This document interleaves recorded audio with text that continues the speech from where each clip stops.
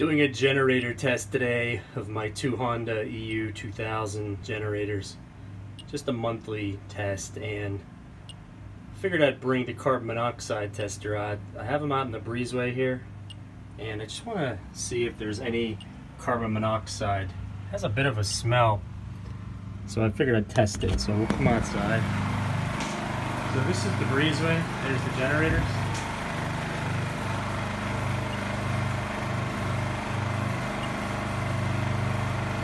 So we're sitting at 0. Now, kind of had a feeling there was. This is interesting. This is actually a pretty good test. So I have these outside, right? But the wind must be coming this way, you know, from the generators to where I'm standing. Because I was definitely able to smell exhaust, and I was like, yeah, let's just take a test and see what this is. So what I'll do is I'll move it up closer to the generators just so you can get an idea of how high it is right at the generators. But this is kind of why they tell you to keep the generators away from windows and doors.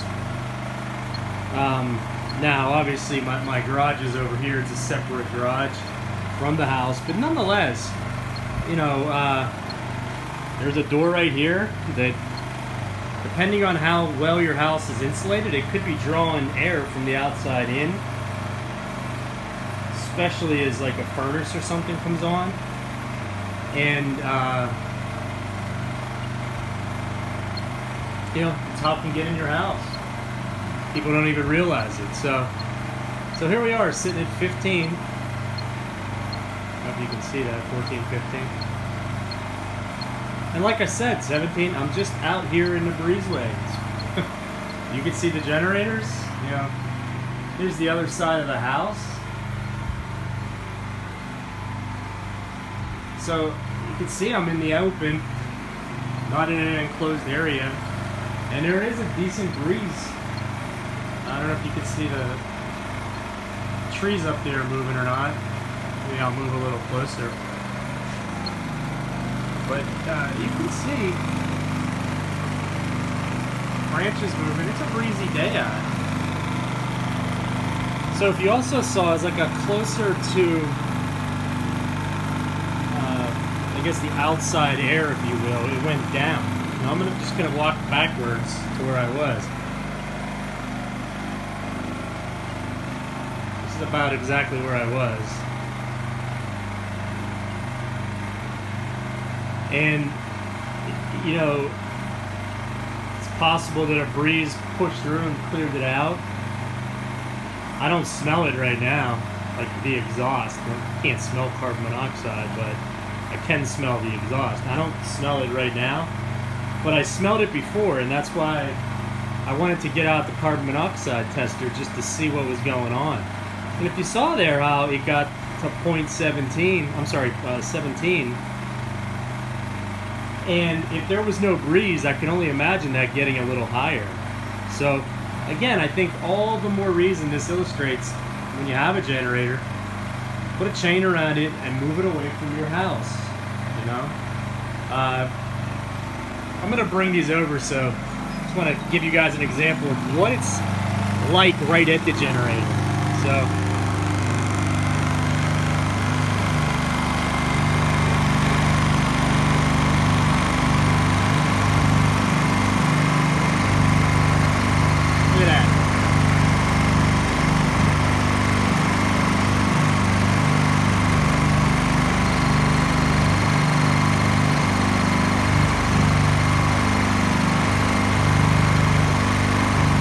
outside, obviously, but you can see, depending on how much the wind blows,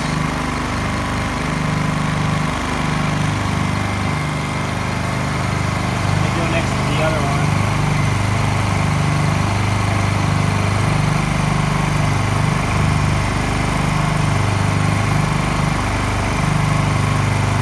Right in the exhaust path of the red one.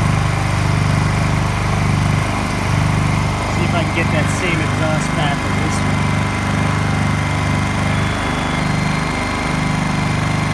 Over limit, look at that.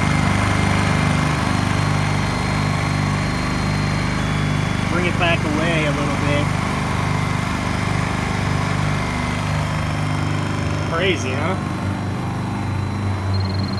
Silent killer for a reason, right? So I'm coming back in the breezeway.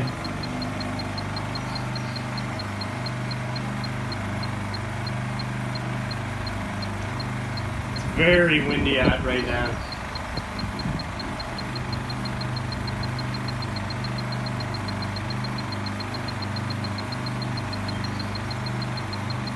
I assume it's going to go down back to where it was.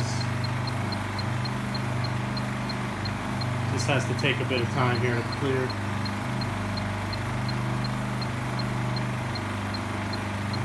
Very, very interesting. Again, it's just a quick video of the dangers of carbon monoxide. So, now I've heard stories of some people putting the generators in their house, and you know, very, very unfortunate circumstances happen when that's done. It usually results in death. You hear about it on the news a few times a year, and even some people put it in their attached garage, which, you know, these gases just can travel anywhere. It really depends on your situation. But so you can see 13, 14, and again, suspect to get down a little more. It's a little breezy, but I'm guessing I'm probably 20 feet, 25 feet away from the generator right now. But just, it's interesting. It depends on how the wind blows. I can feel a breeze, but it's also like I can also smell the exhaust again right here. So somehow, you know, the exhaust is getting trapped, and it very well just could be, you know, if you look at that side of the house, and then I also got one right here, you know, it's not fully letting all the air out. And again, I'll go up higher just to see if the level is any better up there, and I'll go down low as well. So I don't even know how well you're going to hear this video because those generators are running, but so 16, and just out of curiosity, I'm going to go down towards the ground.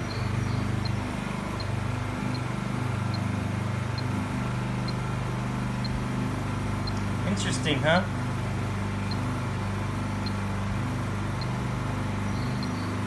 Again, there's a couple factors going on here. The wind blowing, there's probably more ventilation down at the bottom. Notice it's 10 parts, 9 parts, 8 parts, 7, probably gonna shut off down here. Once it goes to 5, then next step is 0. So at the bottom it's 0, and it might have something to do with the ventilation. You know, the bottom of the gate there's a lot of wind, and there's a lot of breeze there. Now, just gonna bring it back up. So now I'm at the ceiling. So you can't just say there's less lower, more higher, because of the situation here with the wind blowing in and out. Now, if it wasn't the windy day, there might be a better test to see if lower is better than up higher. But anyway, just a quick video on the dangers of running your generator in carbon monoxide.